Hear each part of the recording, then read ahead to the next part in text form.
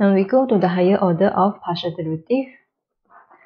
So at the previous subtopic, we have learned about the first order. So that is when we differentiate with respect to x, the way to write is del f del x. So what happens if we want to differentiate for the second time? So that is the higher order. So if you want to differentiate with respect to x again, the way to write is actually very simple. Just take the answer of the first order and put it inside the bracket. And write the del x is outside, and you can rewrite it. Okay, so the way to rewrite it is also very simple. Just have to write the symbol. You can see the symbol del. It had two symbol del here, so that's why you have del 2 okay at here, and the 2 is actually between the symbol del and f. And at the bottom we have del x, so you can rewrite it as del x, and you have the 2 here, and the 2 is actually after the variable x. So if we want to do for the third time, so we want to differentiate with respect to x again, so we're going to follow the same concept. You're going to take the answer of the second order and put it inside the bracket, and then you have the del, and then you have the del x here, and then you can rewrite it. So the way to rewrite is actually, this is del 3 here because you have 3 symbol of del. Okay, so we have del 3. Okay, this 3 is actually between the symbol del and f. Okay, at the bottom you have del x2 here, so you can rewrite it as del x3. So this 3 is actually denote the third order. So we count for the another notation. So another notations for the first order actually is very simple. Just write fx. This means that differentiate with respect to x. Okay, if you go for the second order, differentiate with respect to x again, so the way to write is actually fxx. For the third time, okay, or the third order, it's just write fxxx. Okay, so let's just look at what happens if we want to differentiate with respect to y for the first time, for the first order, second order, and the third order. Okay, so for the first order, okay, so we just have to write del f del y, and for the second order, it will be take the answer of first order and put it inside the bracket, and you can rewrite it as del 2f and del y2. Okay, and for the third order, we're going to use the same concept. So we have this answer. Okay, and if you look at another direction, that is actually very direct. So you just have to write fy for the first order, second order will be fyy, and third order will be fyyyy.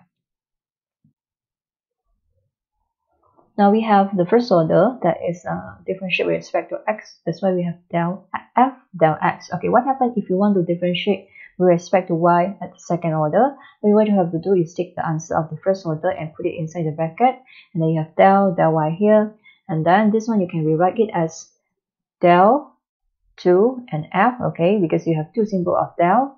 That's why you have a 2 here in between of del and f. Okay, for the bottom, so you have del y del x, you just have to rewrite them.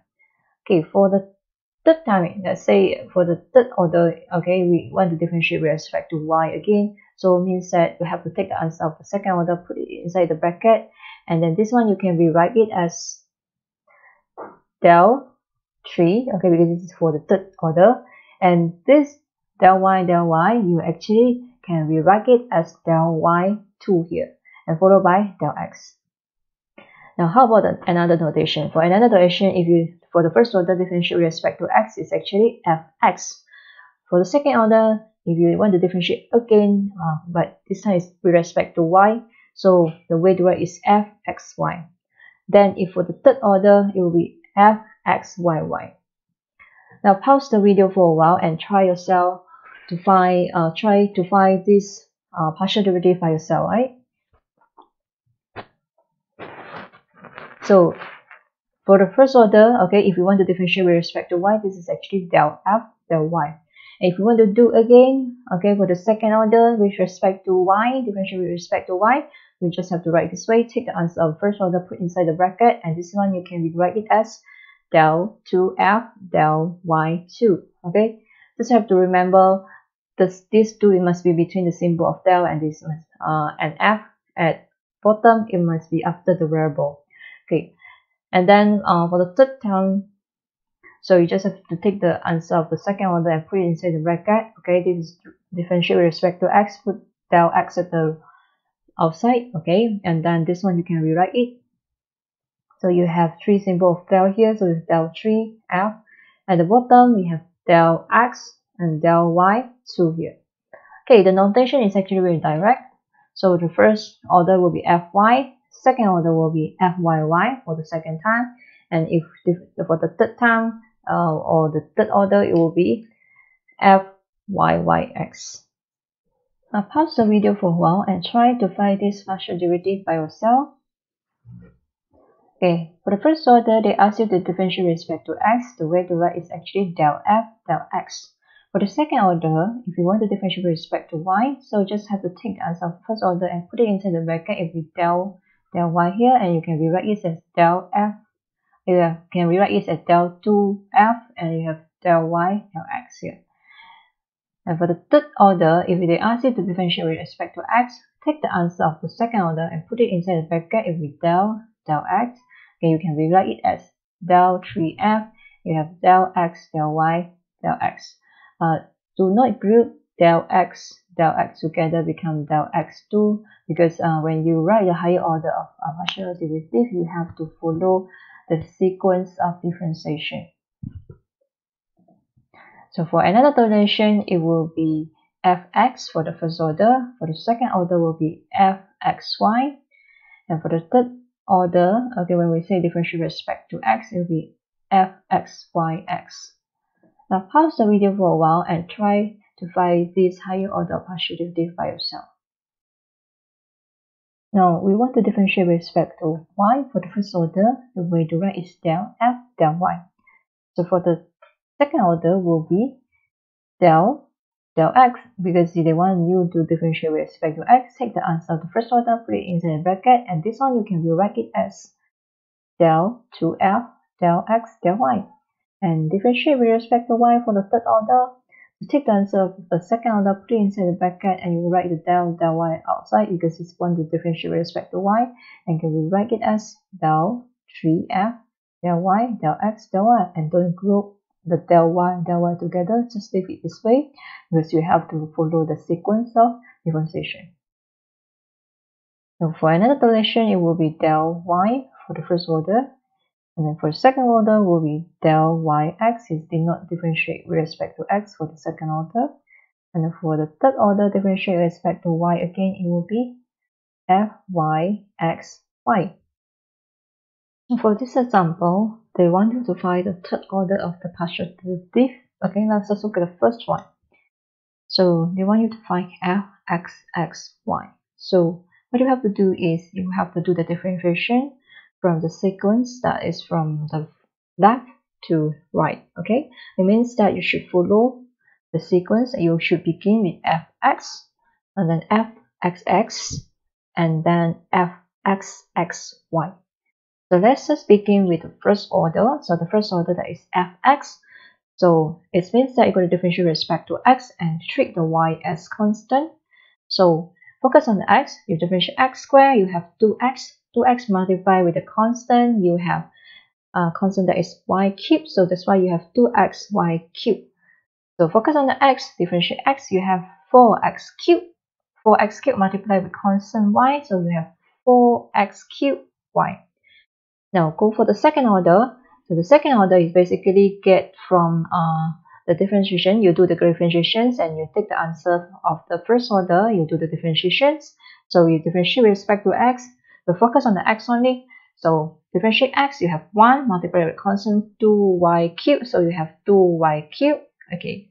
And then at here, differentiate on x cubed. So you differentiate x cubed. You have 3y squared. 3y squared multiplied with 4y. It gives you 12x squared y. Now for the third order, they want you to differentiate with respect to y. So now this time you focus on y and the x will be constant. Focus on y. So if you differentiate on the y, so this is actually 3y squared. 3y squared multiplied with 2 is give you 6y squared. And you focus on y, so you differentiate y, you have 1 multiplied with a constant 12x squared, so there's 12x squared here. Now let's look at the second one. The second, so they ask you to find fyxy. So begin with fy, and then followed by fyx, and then fyxy. Okay, so let's just begin with fy first. So it means that you're going to differentiate with respect to y. Okay, focus on y. So differentiate on the y. This is actually give you 3y squared. 3y squared multiplied with the constant x squared. So just give us 3x squared y squared. And here focus on the y. So you differentiate y, you have 1. So multiply with x power 4. So you have x power 4. So now go for the second order. They want you to differentiate with respect to x. Okay. So now take the answer of the first order and we do the differentiation. So to differentiate with respect to x means focus on the x. So you differentiate x squared, so you have 2x multiplied with constant 3y squared, so you have 6xy squared. So differentiate on the x power 4, so you have 4x cubed.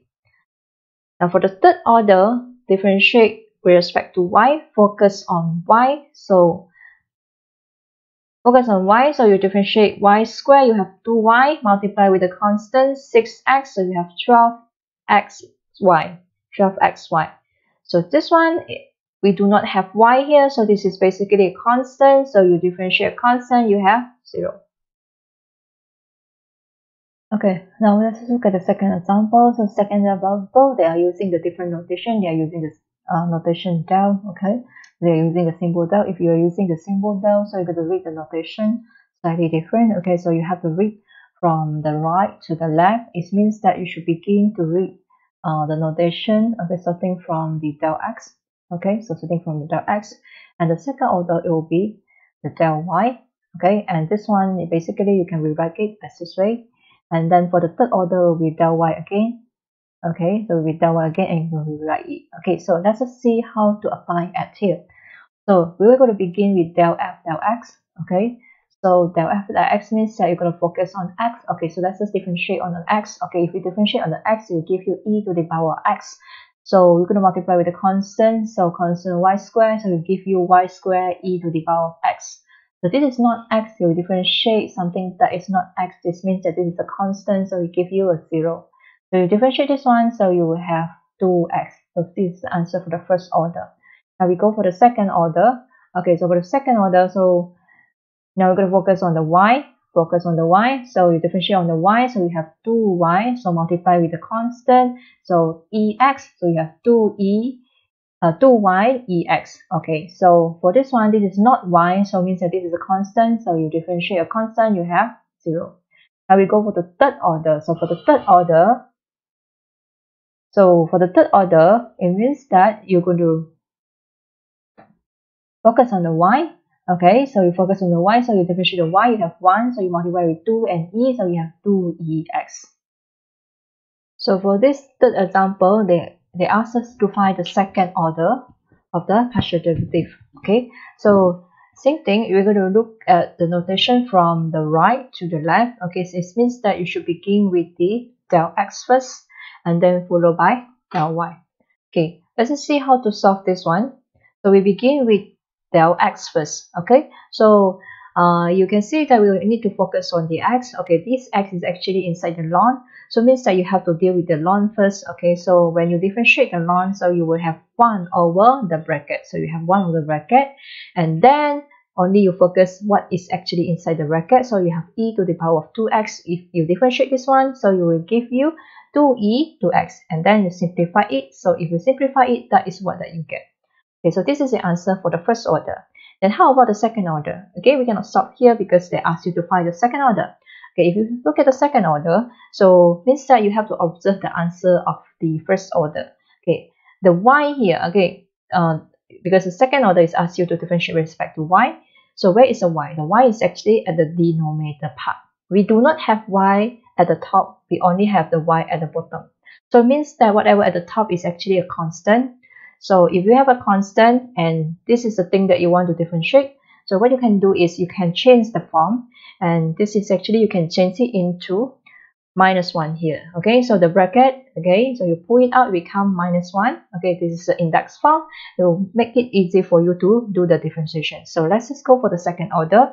So when you want to differentiate with respect to y here, so remember, this is actually a constant. Your y is actually inside here. Okay, so your y is actually inside the bracket, and it actually is inside the tangents.